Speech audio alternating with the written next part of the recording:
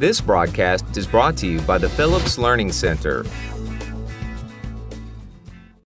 The full e-learning course on anatomy, physiology, and pathology review using MRI, MR Angiography, can be found at theonlinelearningcenter.com under the Magnetic Resonance Imaging section of the course catalog.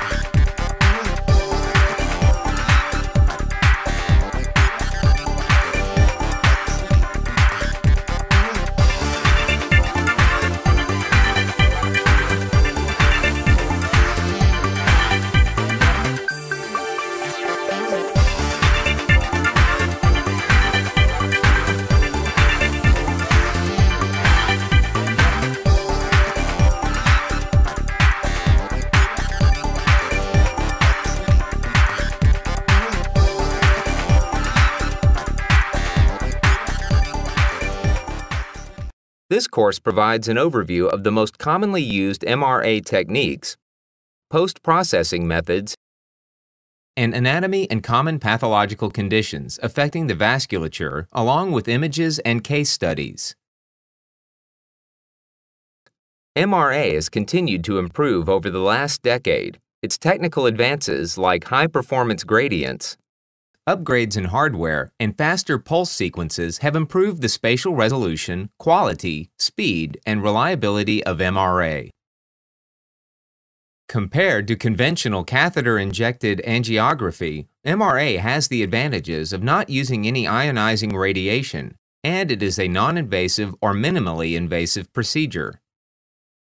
MR Angiography, MRA, is an accurate, non-invasive technique for the assessment of the vasculature throughout the body. Blood, like other tissues in the body, can be visualized with MRI. It is important to understand blood hemodynamics, since it determines the signal intensity. The different types of blood flow include steady flow, pulsatile flow, laminar flow, and turbulent flow.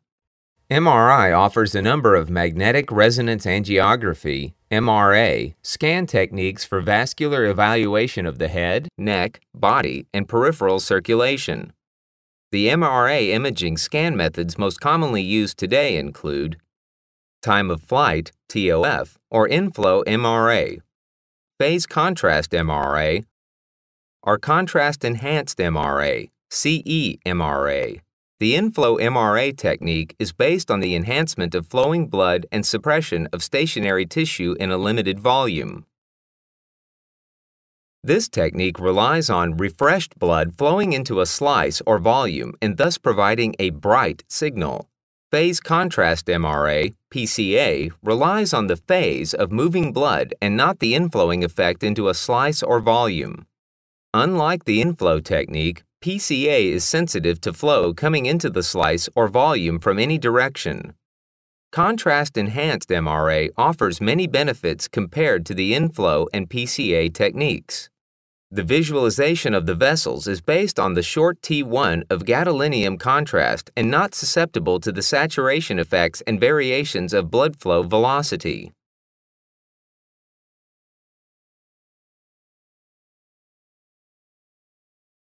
Post-processing methods facilitate various images display formats which aid in the interpretation of the study and to better understand the complex anatomic relationships. The most commonly utilized displays are multiplanar reformats (MPR), maximum intensity projection (MIP), shaded surface rendering (SSD), and volume rendering (VR). Now we will review the vascular anatomy of certain body parts and some common pathology and disease processes. MRA of the head and neck region. Here is a contrast-enhanced MRA of the neck acquired at 1.5 Tesla.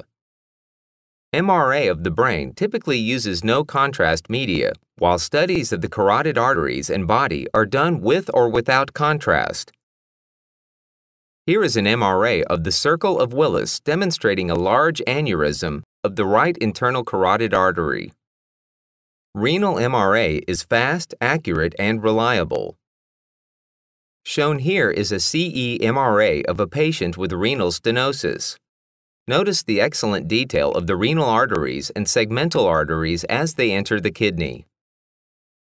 MRA of lower extremity can be utilized for peripheral vascular evaluation. To achieve high-quality peripheral MRA, the peripheral vessels must be imaged in the relatively short time with the contrast material in the arterial phase. Shown is a 1.5T 4D track peripheral MRA study demonstrating high spatial and temporal resolution. This module reviews MRA of the brain, carotid, chest, body, and extremities.